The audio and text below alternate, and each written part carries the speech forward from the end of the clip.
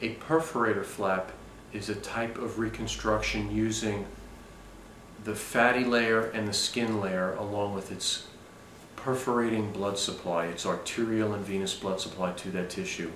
Most commonly it is used for breast reconstruction, whether it's using